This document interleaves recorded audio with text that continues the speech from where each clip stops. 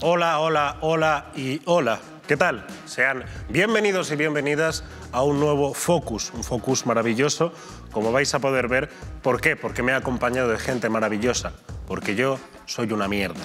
Entonces he tenido que acompañarme de gente brillantísima que vamos a pasar, sin más dilación, a su presentación. Para empezar, tenemos aquí a mi lado Bianca. ¿Qué tal? Muy bien. Muy bien. Sí. Bueno, cuéntame un poco. Edad, ocupación... Pues yo soy Bianca, tengo 21 años, estudio Derecho y Criminología. Soy de Mallorca, pero llevo viviendo en Madrid 3 años. Perfecto. Muy bien, muy bien. Muchas gracias. Continuamos. Yo soy Edi, tengo 21 años, estudio en la Universidad Autónoma, estudio de Asia y África, árabe, chino y japonés, y me especializo en la modalidad de China. Muy interesante, gente interesante tenemos. Continuamos por la población que tenemos en Zoom, les tenemos recluidos en sus casas. Empezamos con Óscar. ¿Qué tal, Óscar? Muy buenas. Buenas, chicos, ¿qué tal? Bueno, yo soy Óscar, tengo 21 años, último curso de políticas en Autónoma de Barcelona, en mi caso, y nada, y trabajando también en lo que se puede. Bien, muy bien, muy bien. Pluriempleado, eso es como me gusta a mí. Continuamos también, tenemos a Marta. Muy buenas, Marta. Hola, buenas. Yo soy Marta, tengo 21 años y estudio Relaciones Internacionales y Comunicación en Sevilla y soy de Málaga. Perfecto, muy bien, muy bien. Full Andalucía. Continuamos, volvemos a los seres terráqueos. Yo soy Sergio, tengo 23 años, hago Derecho en la Cardenal Cisneros, adscrita a la Complutense. Nací en Colombia y vine con 3 o 4 años a España con mis padres. Perfecto, perfecto. Muy bien, muy bien. Oye, tenemos de todo. Y vamos a cerrar aquí con... Soy Lara, estudio Comunicación Audiovisual en la Complutense y soy de Santander, pero vivo en Madrid desde hace 2 años. Vale, vale, perfecto. O sea que, salvo los dos compañeros de Zoom, el resto tenemos en Madrid. Pues el primero de los temas de los que vamos a hablar compete un poco, ataca directamente a Madrid porque es donde ha estado surgiendo últimamente la movidita, que la movidita es, pues, los turistas en Madrid pasándoselo divertidísimamente bien, eufóricos, porque sí que es cierto que el Guernica produce una satisfacción que, pues bueno, vamos a verlo, si es que tenemos una foto preparada. Esto es lo que se produce como el conocido síndrome de Stendhal, cuando pues bueno, te sobrepasa una obra de belleza artística increíble y pues tienes que descansar.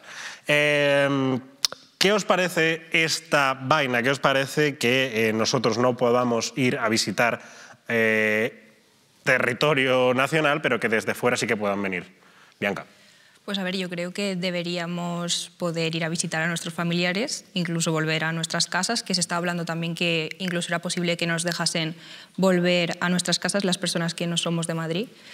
Y a ver, me parece bastante mal. Sí, está feo. Está feo. Resumiéndolo, yo creo que está feo. Por ejemplo, opinión al respecto. Sinceramente pienso que es una incongruencia. Los estados de la Unión Europea deberían de ponerse de acuerdo para tomar medidas en este sentido más lógicas. No es un problema solo de España, en Alemania también pasa, los alemanes pueden ir a Mallorca pero no pueden moverse dentro de su propio país. Y bueno, lo que decía al principio, creo que es una incongruencia que los Estados miembros especialmente deberían de solucionar. Sí. A ver, también es cierto. Yo en parte los entiendo porque entre ir a Düsseldorf e ir a Mallorca, porque casi claro. Me quedo con Mallorca. Tenemos también testimonios de otros sitios de España, concretamente Barcelona y Sevilla.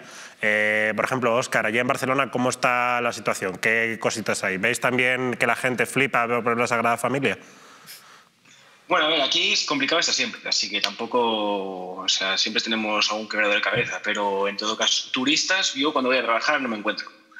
Me parece que tenéis el lío montado bastante ahí en Madrid, así que por aquí, pero vaya, desde mi punto de vista también una incongruencia total, o sea, que yo que soy, bueno, yo realmente soy de Vinaroz, de la Comunidad Valenciana, y que no me pueda ir ahí porque, bueno, puede que sí que puedan venir los Guiris, ¿no? Pues digamos, a tomarse una paella, pues sí que la verdad es que es preocupante. ¿Y por allí, por Sevilla, cómo están las cosas, Marta?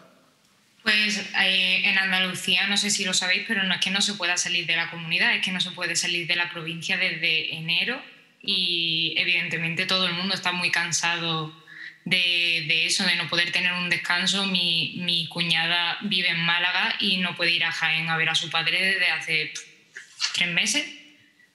Y evidentemente, claro que es una incongruencia muy grande, que todo el mundo pueda venir aquí a pasarlo bien y a irse de fiesta, pero nosotros no podemos ver a nadie. Ya, eso es cierto, ¿eh? Ya, hashtag un espeto para Marta, hashtag un campero para Marta. Ya vamos a dejarnos de tonterías. Los que estamos aquí, que vivimos todos, no somos, pero vivimos todos en Madrid, ¿veis que esté petado? ¿Veis que haya mucho? ¿Habéis pasado últimamente por el centro? ¿Tenéis gente que haya pasado por el centro y os cuentan que sí, que está un poquito... Yo sí lo he visto, sobre todo de ir a Malasaña a tomar unas cañas con mis amigos o lo que sea, y que todos los de las mesas de al lado sean guiris. Entonces, y sobre todo cuando vuelves a casa, o sea, yo que volví en un puente, sí que ves cómo está Madrid y cómo está el resto, comparado con, porque hay muchos más vuelos que llegan a Madrid de los que llegan al resto de España. Entonces yo creo que sí, y porque lo he visto, no solo por el meme de Twitter. Claro, sí, que es eso, que tú lo has visto. Y Eddie, ¿tú lo has visto también? Yo por la pandemia no salgo bastante de casa, pero sí que tengo como un pensamiento basado en los medios de comunicación, de ver a gente sin mascarilla, de no respetar la distancia de seguridad, hacinamientos en restaurantes, en discotecas, fiestas ilegales. Entonces, pues tengo como una perspectiva más extremista de no querer que haya turismo por la situación en la que estamos, porque hay lugares de Madrid en los que hay una incidencia de más de 350. Entonces no me parece correcto que dejen entrar, en este caso a franceses o a cualquier tipo de turista europeo a Madrid. Básicamente que te puedes cagar en su puta calavera, tanto en castellano como en árabe como en japonés. Eso está, claro. Es fabuloso. Bianca, ¿crees que en esta movida puede notarse un poco la brecha económica, la brecha social, dado que la gente que tiene más recursos a lo mejor puede irse fuera, la gente que tiene más recursos puede ir a visitar otro país, pero la gente con menos recursos, que a lo mejor simple y llanamente quiere ir al pueblo o quiere volver a casa, no puede hacerlo? ¿Crees que se acentúa con esta situación, esta brecha? A ver, no creo que el pensamiento al llevar a cabo esta política sea que los ricos puedan viajar y los pobres se queden en casa. Pero sí que me parece mal que los españoles no podamos viajar dentro de España y puedan venir turistas o nosotros podamos salir. O sea, me parece mal porque no tiene ningún sentido. O sea, que dejadme ir a Teruel, por lo menos. Claro. Vale. ¿Tu opinión al respecto de esto? De que bueno, yo opino como Bianca. Creo que hace parte de la incongruencia que mencionamos al principio, pero no creo que se haga con la mentalidad de que unas personas, por tener menos recursos, no puedan viajar, o pensando en que estos, como tienen pasta... Simplemente es una consecuencia que se Simplemente es una consecuencia de la incongruencia que vivimos en este sentido, y no estoy de acuerdo con lo que ha dicho Eddie con respecto a los turistas. En Madrid también hay un turismo de cultura, hay un turismo de teatro, de visitar museos. Yo voy mucho por el centro de Madrid porque tengo la fortuna de vivir cerca y no percibo eso tampoco en el ambiente. Hay terrazas en las que puedes ver que a lo mejor hay más aforo del que se supone que está permitido, pero mayoritariamente siempre he percibido que se cumplen las medidas sanitarias en los bares, en los restaurantes y en los distintos establecimientos. O sea que... Óscar, sobre la brecha. A ver, yo en ese sentido tampoco estoy de acuerdo, porque a mí me cuesta menos pasta irme a, yo qué sé, a Londres, a veces cogerme un vuelo y irme a Londres, que si me tuviese que ir a Madrid en AVE. O sea, que el dinero no creo que sea así. Y después, bueno, lo del turismo, bueno, aquí también tenemos incidencia de que aquí en Barcelona en fin de año se estaban montando una rave de 3.000 personas. Si no eran, bueno, habría algún francés, supongo, pero eran catalanes, o sea, que tampoco ni turistas, ni, o sea, que me da igual de donde sean. La responsabilidad me parece que es de todo el mundo por igual. Marta, ¿crees que con estas medidas que vimos se pone en el centro la economía, con esta situación que estamos viviendo, se pone en el centro la economía y no la vida, el día a día, las relaciones humanas, las relaciones sociales de la gente de aquí? No creo que ni siquiera la economía, pero desde luego las relaciones sociales, la salud mental y demás no se está valorando para nada. Y respecto a lo de la brecha, quería decir una cosa, que hay mucha gente, no sé si lo habéis escuchado, que pide que igual que se pide una PCR para irte a Alemania, también piden, bueno, pues que en España digan una PCR si te quieres cambiar de comunidad autónoma. Pero realmente yo creo que aunque no se haga con la intención de crear una brecha, no se puede negar que eso solo lo pueden hacer las personas con dinero y no las que la hace media o media baja. Sí, que no es un chicle, que una PCR no cuesta 5 céntimos. Claro, y no pueden negar que eso va a generar una diferencia social ni una separación de clases y que al final los que van a tener privilegios van a ser los ricos y los que no a pagar. Pero ¿estás de acuerdo, por ejemplo, con los compañeros que decían que no crees que esa sea la idea con la que se ha hecho, pero que sí que es una consecuencia? Sí, totalmente de acuerdo en que es una consecuencia. Pero no se puede olvidar, se deben tener en cuenta las consecuencias a la hora de tomar medidas legislativas. Vale. Edi, ¿dónde irías si pudieras salir, si pudieras ir a algún sitio? A 20 minutos de mi casa. Está Illescas, mi pareja vive en Illescas, está a 20 minutos en coche de donde vivo yo y llevo desde Navidad sin poder ir a verle. Vale. Joder, yo pensaba que me iba a decir Osaka, me gustaría muchísimo visitar Nara y sus ciervos y demás. Vale. Bueno, mira, genial. No, pero está ligado también a la responsabilidad de que estamos en una pandemia. No, totalmente. No es normal irse a hacer turismo en esta situación. Totalmente. Yo, continuando con lo que ha comentado Sergio, yo estaba hablando de la visión que tengo de lo que han dado en los medios de comunicación, porque les preguntaban a los turistas qué tipo de turismo. Había gente que sí, que iba a hacer turismo a museos, turismo de ocio diurno, digamos. Pero luego había otras personas que directamente decían fiesta. Entonces, eso es a lo que quería llegar. Sí. O sea, el B1 básico de Guiris, de fiesta, paella, sangría. Claro. ¿Dónde irías, si pudieras? A Nueva York. A Nueva York. Aquí, cerquita, al lado. Sí, está bien. Coges la línea 9 y llegas. Sí, directa. Nueva York. ¿Sergio? Yo iría a Estados Unidos, que es donde vive mi madre. Ya hace casi un par de años que no la veo y sería un destino que me gustaría hablando porque a lo mejor hay que os pilla bien a los dos. Y nos vamos juntos. ¿Dónde sería? ¿En Nueva York también? De acuerdo. No, está en Carolina del Sur. Ajá, vale. Cerca de Atlanta. Vale. Y luego mi padre pues vive en Colombia, entonces a Colombia también me gustaría. Bueno, te pegas un tour, ¿eh? Eso estaría Puedo pegar un tour, pero bueno, de momento no es posible. Bianca, ¿Toledo o no. Estados Unidos? Pues a ver, yo me iría a cualquier parte, pero si tuviera que irme a algún sitio me iría a Buenos Aires porque yo nací allí y allí está mi familia y tenían planeado en la primavera pasada irme allí, pero evidentemente no se pudo. Claro. Así que nada. Y bueno, en cuanto a lo que comentaban Sergio y Óscar, yo estoy bastante de acuerdo con ellos. Por ejemplo, en el caso de Baleares, para ir allí te piden una PCR de 72 horas o te hacen unos antígenos. Y a ver, yo creo que se está gastando dinero público en cosas muy superfluas y podría destinarse ese dinero, por ejemplo, a hacer PCRs o antígenos, por ejemplo. Yo quería decir que no niego, porque es imposible, es evidente que hay un turismo, una parte de turismo que es de borrachera, que vienen de fiesta, pero considero que por esas personas no se puede criminalizar el turismo entero o decir que es que todas las personas vienen aquí a incumplir las normas, a emborracharse y a hacer destrozos, porque no considero que sea cierto. Pero por supuesto que no niego que hay una parte de ese turismo que viene a hacer. Y luego los medios siempre se toman lo que más llama la atención, lo que pueda generar más polémica y por lo tanto a lo mejor se percibe eso, pero yo no creo que sea así. Pero en esta situación, ¿no crees que sería, no sé, más responsable dedicar este periodo de pandemia al turismo de tu propio país y ya luego cuando la situación mejore, aprovechar dinero ahorrado o lo que sea y visitar cualquier país que quieras? No sé, es que yo no tengo ese pensamiento de que todos los turistas que vienen a hacer fiestas y todo eso, pero creo que también hay que mirar por el bien común y el turismo pues no es algo de primera necesidad, aunque todo el mundo queramos hacerlo.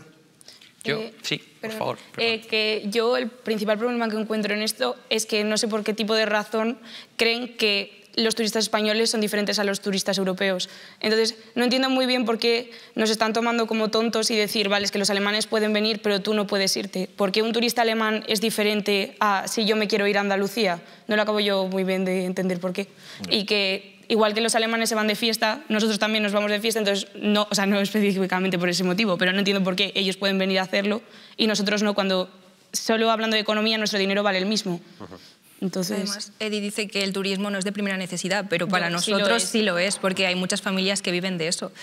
Entonces es importante, no es salud o economía, es buscar un equilibrio Vale, next. Cambiamos el chip. Se acabó de hablar de turismo nacional, internacional. Y pasamos ahora a... Leo titular. Llorar mientras lees en TikTok. Los jóvenes y la lectura. Hey, this is day one of me reading the Song of Achilles. Tenemos... This is me finishing it. Pues es un nuevo trend, como se llama en TikTok, que ha salido, que se llama booktok, en el que se recomiendan libros y hay, por ejemplo, algunos libros que han llegado a aumentar, han llegado a multiplicar por 9 las cifras en ventas. Pero sí que es cierto que, como veíamos en el vídeo, hay una dentro de esa rama, hay una concreta en la que se están recomendando libros que te hacen llorar, como por ejemplo Song of Achilles, que si está en griego clásico a lo mejor sí que te hace llorar, de verdad. Vale, y empezando por esto vamos a encauzarlo sobre la muchachada y leer. ¿Creéis que dentro de esto de TikTok es compatible la promoción de la lectura en redes naciendo de un sitio que obviamente a la mayoría de gente nos quita tiempo de leer? Por ejemplo, Eddie.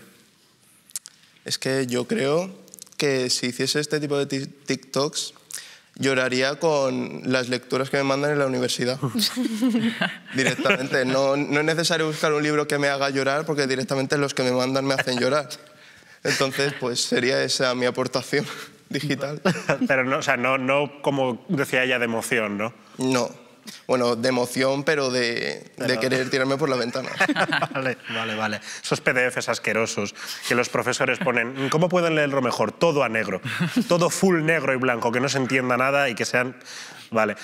Por ejemplo, Lara, opinión sobre esto. ¿Recomendación en TikTok, pero a la vez TikTok te roba de tiempo? ¿Cómo compaginamos esto? A ver, yo creo que eso es como todas las cosas que se están intentando publicitar últimamente a través de redes, que la única forma que tienen ahora de publicitar libros es a través de los medios que consume la juventud, que es TikTok. Entonces, tú puedes subir a una página web de un periódico el anuncio del libro, pero cuando realmente más vas a conseguir llegar a ese público que tú buscas es en TikTok, porque la gente se pasa el día pegada a TikTok. Entonces, tú lo que quieres es que conozcan el libro, luego ya si lo leen o no, entonces el cometido está hecho. Vale. Porque tú ya lo conoces. Vale, o sea, utilizar las armas de claro, sí. Para venderles. Bueno, digamos, sí. Desde que sois unas personas funcionales y útiles en Internet, y con eso no me refiero a meteros en YouTube y buscar capítulo 34 de Código Lyoko. ¿Sabes? O sea, me refiero ya a una cosa del día a día y tal. Desde que tenéis redes sociales, podríamos decir, por ejemplo, Marta, empezamos contigo, ¿lees más o lees menos desde que tienes redes sociales? Yo creo que leo exactamente igual, o sea, yo no soy una lectora, honestamente, y tampoco voy a decir hipócritamente que me gustaría leer más de lo que leo porque lo veo una tontería. Si quieres leer, lees, y si te gusta, lo haces, y si no, pues no, y lo dedicas a otra cosa. También creo que es muy fácil, ahora que tenemos tantos estímulos, es muy fácil achacar a la gente joven o a la generación Z, a nosotros, que somos unos vagos o que somos menos intelectuales o leemos menos, pero es que tenemos muchos más estímulos. Yo creo que estamos menos aburridos. Fíjate, no sé. A colación de esto que me estás comentando, quiero leer un dato que supuestamente en 2019 los españoles leímos una media de casi 11 libros al año. Cerca del 70% de la población dice leer con frecuencia por distintas razones. Fócame un momento. Los cojones. Esto me parece, a mí personalmente, me parece un triple, no desde medio campo, desde tu propia canasta. ¿Qué os parecen estos datos? A ver, no me lo creo. Mucho. Uno al mes, ¿eh? Ojo, aquí la gente... Serán universitarios todos, porque si no... Ni con esas. Claro, les cachos, ¿no? Yo creo que según la dimensión del libro, tampoco es descabellado, 11 al año, es un poco menos de uno al mes. Repito, según la dimensión del libro, no es descabellado pensar que quizás muchas personas en España se lean 11 libros al año. Luego también ya no solo está la modalidad del libro, leer en un día pues, muchos artículos de opinión, temas en ciertas páginas que te interesan mucho y que también es lectura, pero no precisamente en un libro. Entonces, pero que me parezca descabellado 11 libros, según la dimensión, repito, al año, pues no me lo parece, honestamente. Supongo que dicen libros con cierto empaque, que no se refieren a Fray Perico y su borrico. Pues entiendo que es lo que dicen. Claro. Pero vamos, aquí las cartas sobre la mesa. Óscar, por ejemplo, ¿cuántos libros has leído tú en un año?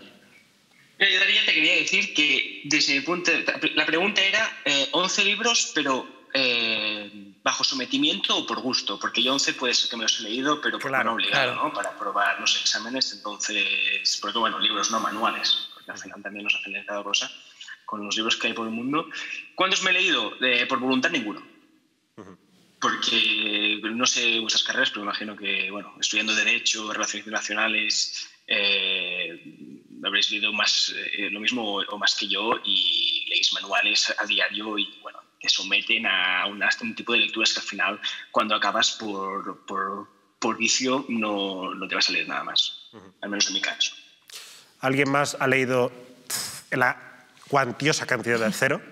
A ver, yo he leído muy poco, también por lo que dice Óscar, que estudiando, o sea, cuando entras a la universidad y empiezas a leer manuales, artículos, pues llega un momento que lo llegas a aborrecer. Y bueno, luego también leer por gusto, pues hay mucha gente que lo sustituye por Netflix, HBO y estas plataformas. Pero tampoco creo que haya que pensar que si no lees eres tonto o si no lees no puedes aprender. Yo creo que la gente aprende de formas diferentes. Hay gente que aprende leyendo, memorizando, y otra gente aprende a lo mejor viendo un documental o viendo un vídeo en el que explican algo. Entonces, no creo que haya que asociar no leer a ser un ignorante, por ejemplo. Vale. O sea, que ese cierto elitismo que puede haber a veces, eso es un poco patraña, ¿no? A mí sí que me gusta leer y la verdad es que lo hago muchísimo menos que antes.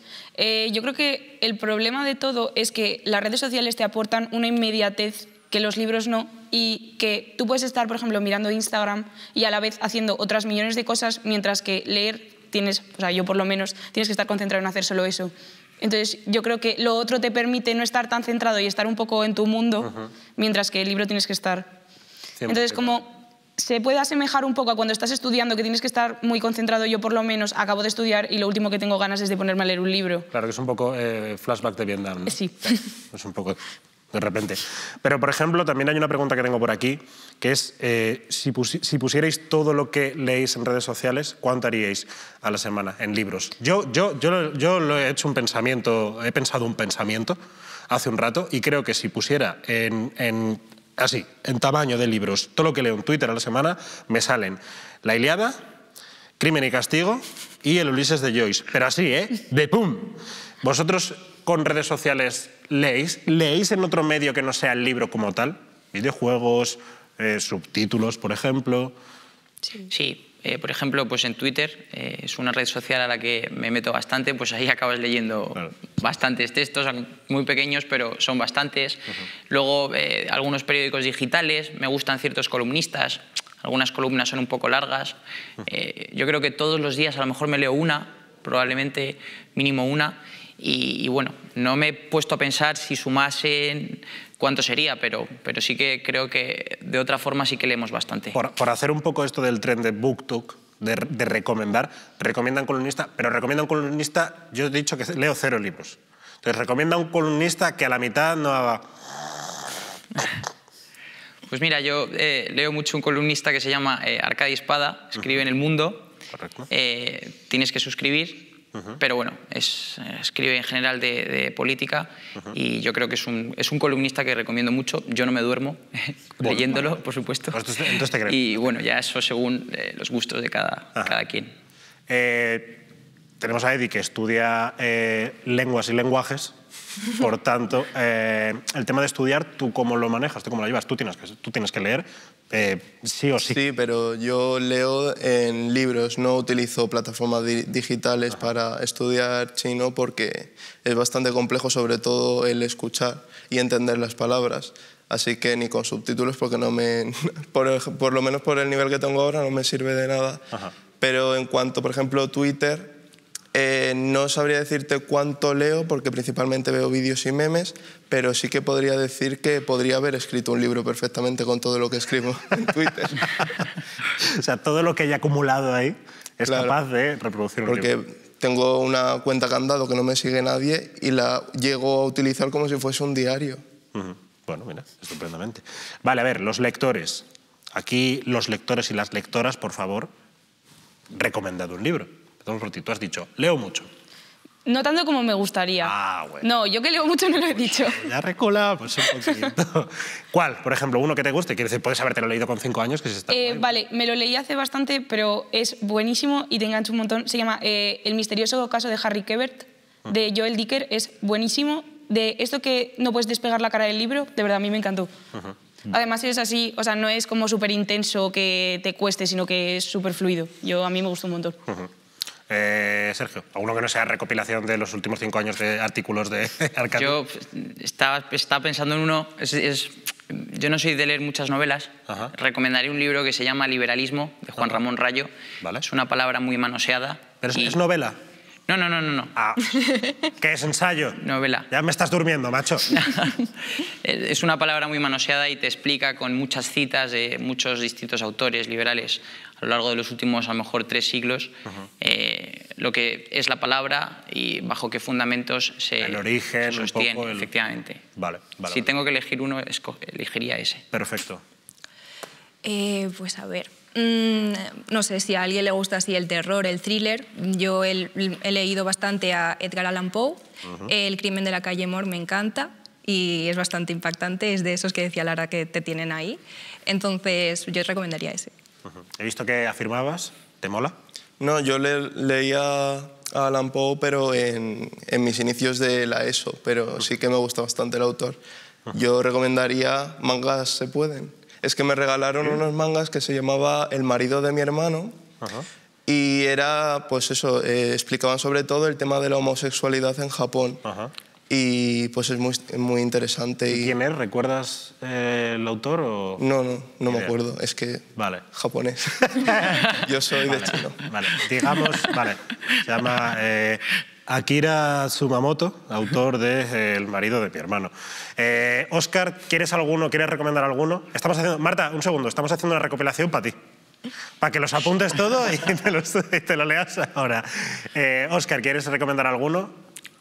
A ver, con Sergio no voy a negar que es de los mejores libros que ha hecho, Liberalismo del profesor Rayo. Es brutal, sobre todo para entender un poco, pero a mí me gustaría mucho un libro de unos mejores diplomáticos aquí en España, Inocencio Arias, que dice así yo siempre dije que los diplomáticos son los mamones. Es una recopilación de sus experiencias a nivel de embajador de España, ¿no? Por todo el mundo, y la verdad es que si te gusta el mundo de las relaciones internacionales es apasionante. Marta, ¿tú quieres añadir uno? Yo, de hecho, me leí hace poco, que hacía mucho que no leía un libro por gusto, Normal People, que es novela, pero está muy guay. Y está mejor leer el libro y después ver la serie. Es el que han hecho serie, ¿no? Vale.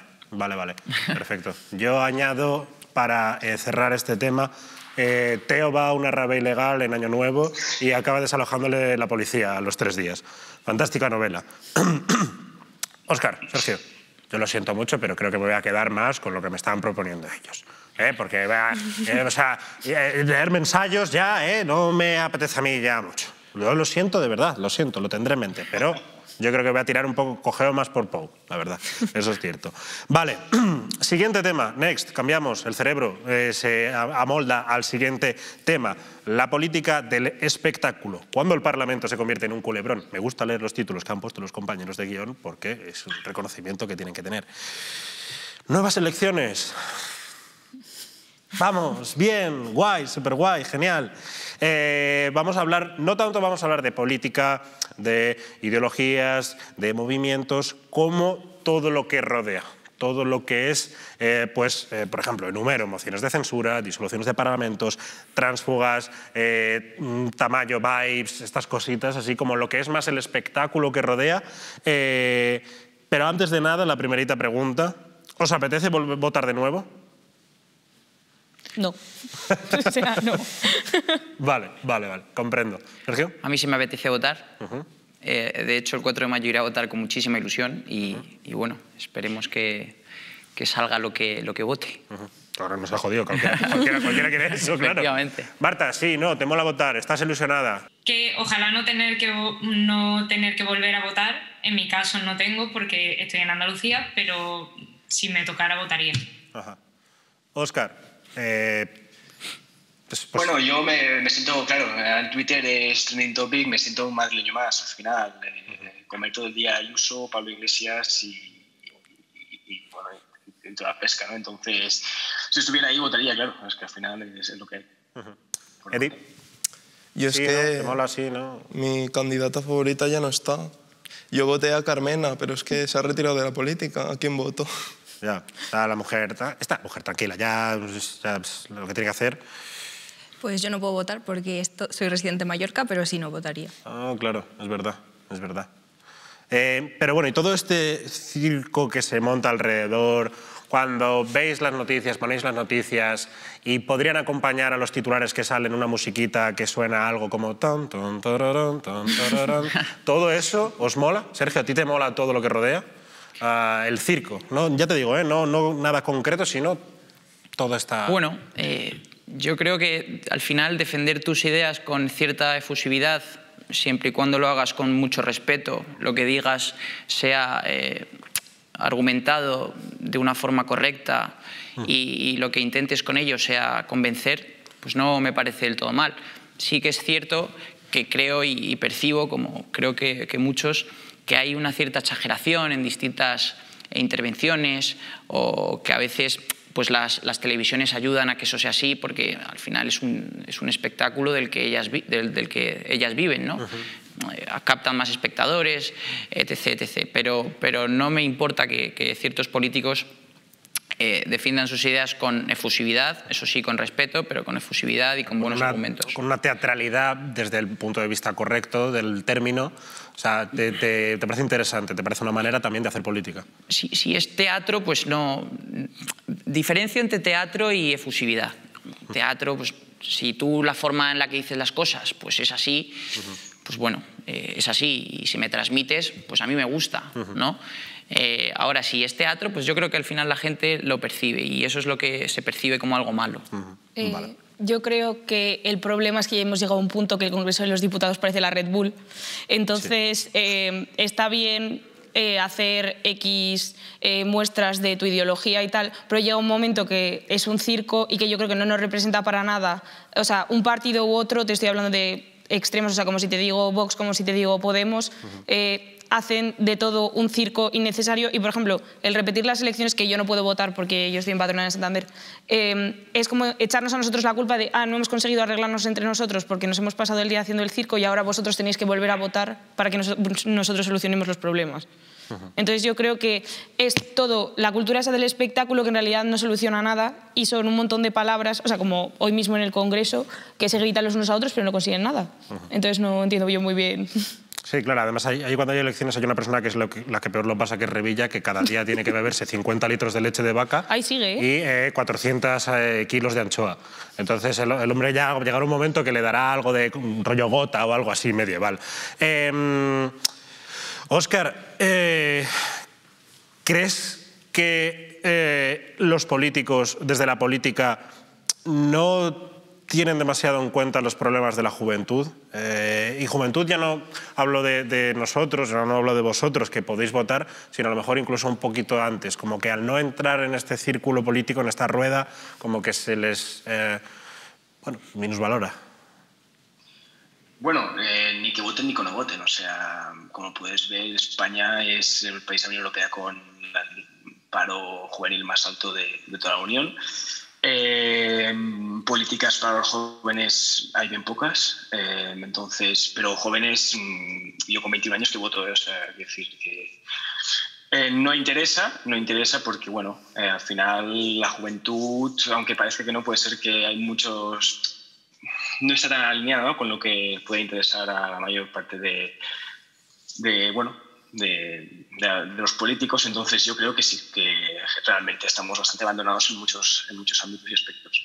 Eddie, ¿crees que sudan un poco de nosotros?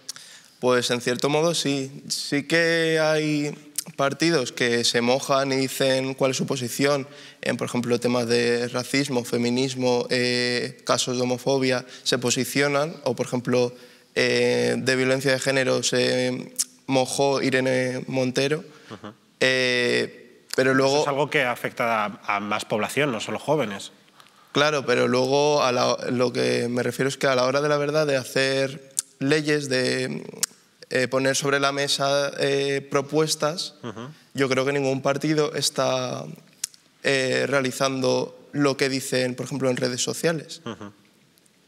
Yo, si podía decir algo. Sí, por supuesto. Yo creo que deberíamos de cambiar todos la visión.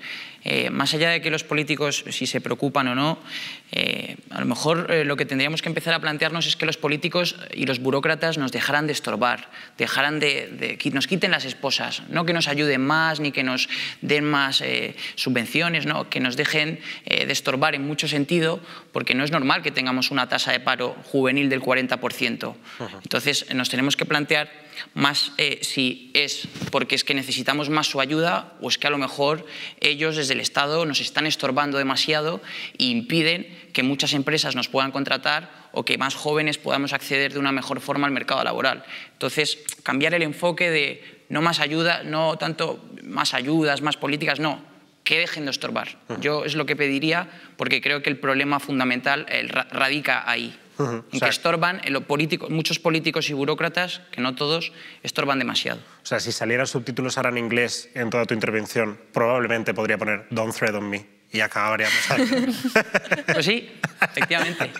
Bien. Siguiente pregunta, quiero lanzársela a Marta. Como muchachita, persona joven, gente de la población que todavía estamos bien, entre comillas, ¿cuál crees, como joven, eso es lo que iba a decir, como joven, cuál crees que son los problemas, los grandes problemas que se deberían plantar cara desde las instituciones, desde la política? El que se ha mencionado y ahora mismo el que me viene a la mente, el paro juvenil, sobre todo, porque no puede ser que, o sea, todas las prácticas que se te ofrecen son explotación, porque sacan de ti 40 horas semanales básicamente por decirte, oye, mira, es que te ofrezco esto para que lo pongas en tu currículum, pero no te voy a pagar nada. Sí, está súper guay, joder. Sí, genial. La leche, o sea, quiero decir... ¿Quién no querría trabajar así, no? Pues... ¿Qué tienen que hacer? Mándales un mensaje, diles, tú. A ver, en cuanto a lo primero que comentábamos, a mí me da mucha rabia cuando las instituciones se convierten en Twitter. Creo que una cosa son las instituciones y otra cosa es Twitter, Instagram y las redes sociales. Muchas veces me da mucha envidia Europa porque allí la política se trata de una forma mucho más seria que aquí y aquí es básicamente a menudo espectáculo.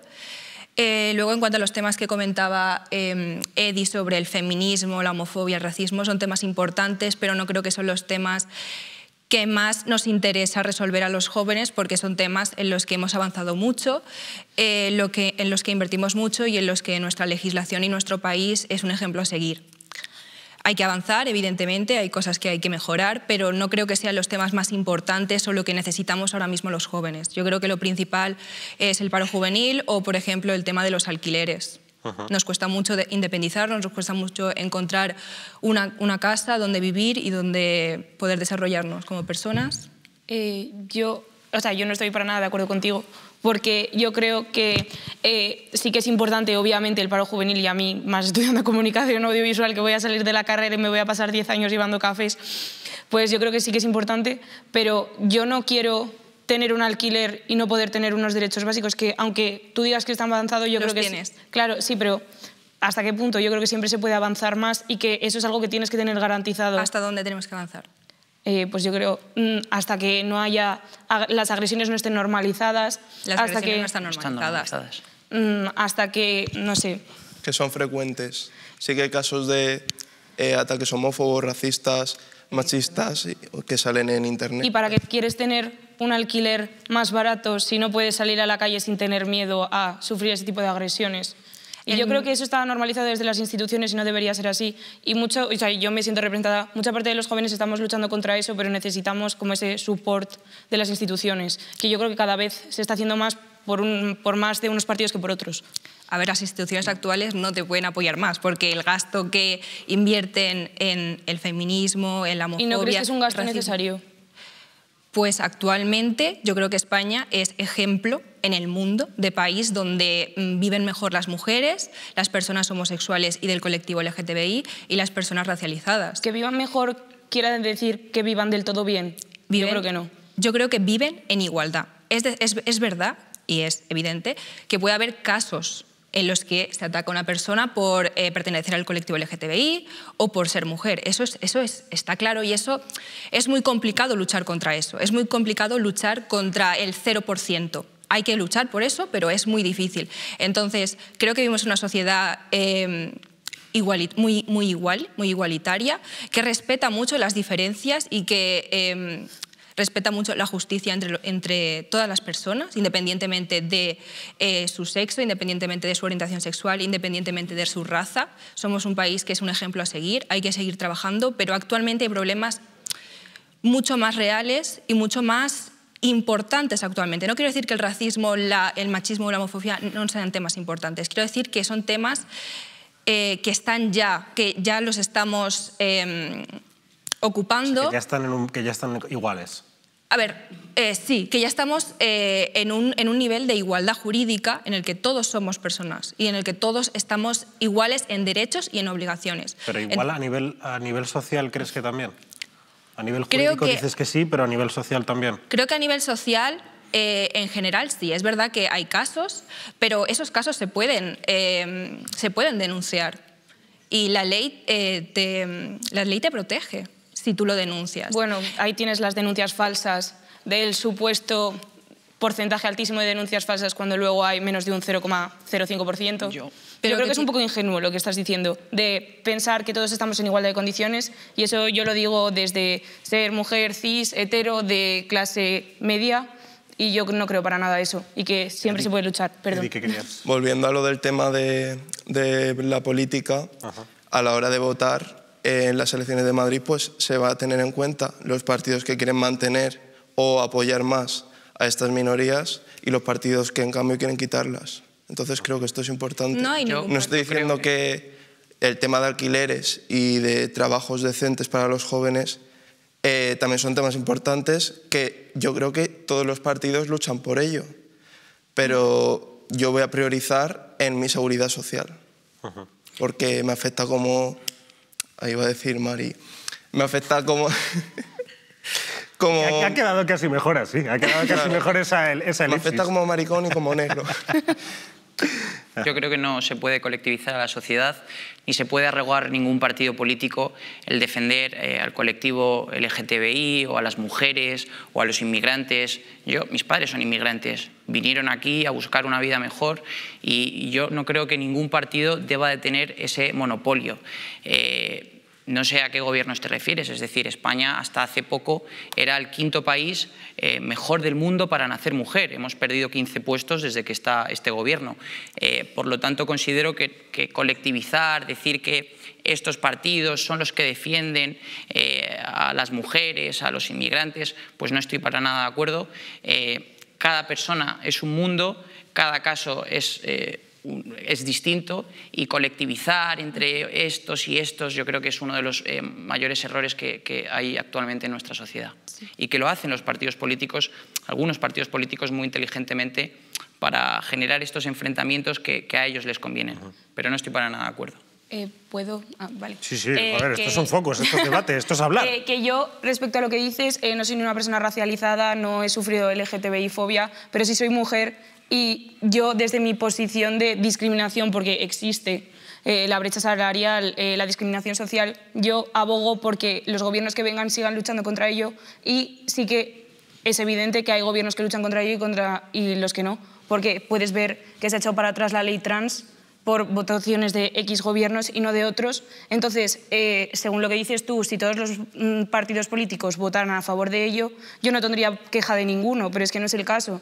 Entonces, yo siempre voy a abogar por esos partidos que luchan por las libertades de las personas.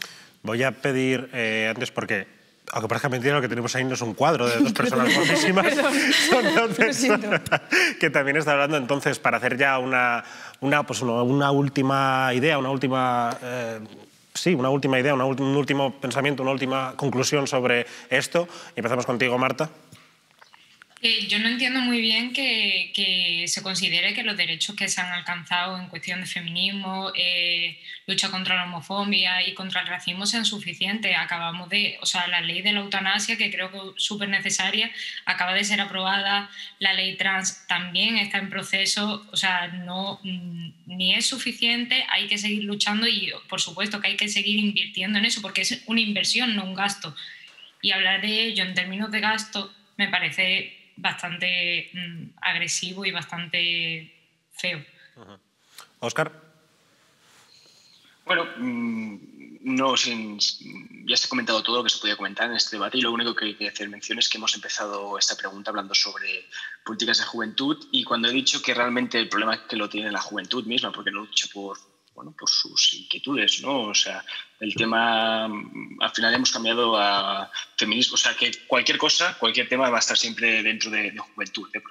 Pero al final un tema tan interesante como podría haber sido políticas de paro juvenil, políticas para fomentar la mejora de la sociedad joven española, pues hemos ido a otro tema, ¿no? Porque yo es lo que veo, se está incentivando otros temas, ¿no? Para desalinear pues, a la juventud en muchos aspectos, porque realmente lo que se puede movilizar siempre es la juventud. Y si la juventud quisiese, las cosas mejorarían. Pero bueno, somos fáciles de encarrilar en algunos temas, entonces pues nos llevan a veces también por donde quieren ellos. O sea, que la culpa, o sea, siempre culpamos a los políticos, eso es mentira. Los políticos hacen todo aquello que el pueblo quiere, porque después el pueblo les va a votar. Vale, pues con estas dos intervenciones de nuestros zumitas vamos a ir finalizando, chicos. Pues ya me está diciendo que ya vamos fuera de tiempo, ha habido un momento aquí de debate y demás, que ha estado bonito, está interesante, que es lo importante y lo bello de debatir, que se enfrenten distintas opiniones, todo siempre desde el respeto y el ser buen chaval, que es lo más importante. Así que muchísimas gracias Bianca, muchísimas gracias Edi, muchísimas gracias Óscar, Marta, muchísimas gracias Sergio, muchas gracias por venir. Lara, perdona, Sara, perdona, soy imbécil. Muchas gracias por haber venido, chicos, y espero que ustedes desde el otro lado hayan disfrutado. Ha sido un focus muy entretenido, ha sido un focus precioso, con gente, ojo, muy guapa, y muy respetuosa, que es importante. Cuídense, nos vemos, chao.